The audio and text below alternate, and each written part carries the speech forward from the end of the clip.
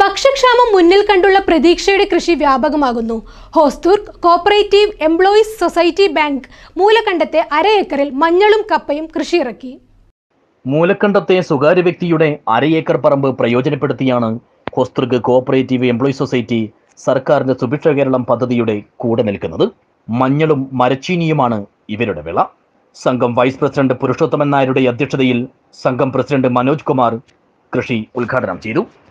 നമ്മൾ വരും ഭാവിയിൽ അനുഭവിക്കാൻ പോകുന്ന ഒരു ഭക്ഷ്യക്ഷാമത്തിൻ്റെ മുൻകരുതൽ എന്ന നിലയിലാണ് സർക്കാർ നമ്മോട് പറഞ്ഞിട്ടുള്ളത്. സഹകരണ മേഖലയിലെ മുഴുവൻ സംഘങ്ങളും ഇപ്പോൾ കാസർഗോഡ് ജില്ലയിൽ നിന്നല്ല കേരളത്തിലെ മൊത്തം സംഘങ്ങളും ഒരു മരച്ചീനി കൃഷിയായാലും നെൽകൃഷിയായാലും മറ്റിതര പച്ചക്കറി മേഖലയിലായാലും എല്ലാ മേഖലയിലും ഒരു സംരംഭം കുറിച്ചിരിക്കുകയാണ്. ചടങ്ങിൽ ഭരണസമിതി അംഗം ജോസ് പ്രകാശ്, മുൻ പ്രസിഡന്റ് ദിനേശൻ മൂലക്കണ്ടം, രാജശേഖരൻ, എ.വി. വിജി, ശാലിനി, പ്രമീള, ഗ്രീഷ്മ, പി. വിനോദ് കുമാർ എന്നിവർ സംസാരിച്ചു.